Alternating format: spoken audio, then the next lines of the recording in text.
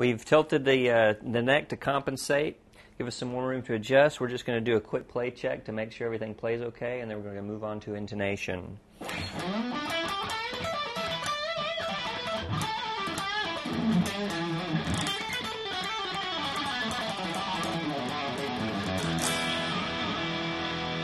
Sounds good. Okay, now that the guitar is playing okay, we need to set the intonation so that it plays in tune all the way up the neck. The way that we do that is by moving the saddles either towards the neck or away from the neck.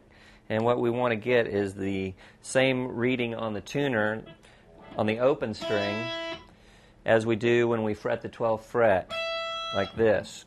So I'm going to turn my tuner on, and I'm going to check that open note until it's in tune, and then I'm going to check the 12th fret. Okay, the tuner's telling me it's slightly sharp. So what we need to do is take this Phillips head screwdriver and we need to pull the saddle away from the neck.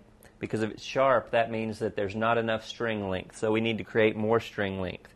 We're going to detune the string a little bit, and then we're going to put the saddle just a little further back by turning the screw clockwise.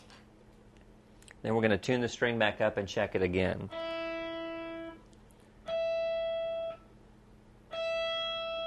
Now the string's in tune, and we can move on to the next string.